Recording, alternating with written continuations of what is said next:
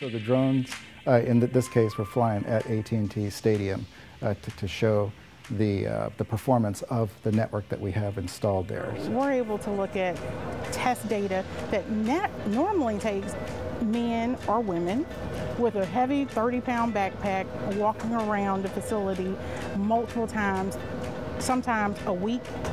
If it's large enough, it could be 2 weeks at a time.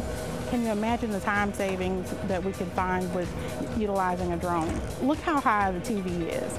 Think about if you needed to get to something and there are antennas in that space there, we would have to wheel out a scissor lift to come out here. That's very expensive, very labor intensive, and very intrusive into the home of the Cowboys. So what we would do is we test the network out pre-season, because things happen during the off season.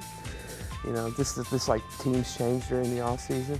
Stadiums are living things, and they change during the off season. So it's really important that we take basically a pre-season fitness test, of our stadiums and our arenas and our other venues that we have out there. Consumers don't really care how we do it. All what they're there for is the experience. So whether it be the experience of attending a game at a stadium, or the experience of the selfie, or the experience of just actually being there and being able to share with family and friends. That's what we do, and we do it through the miracle of a network.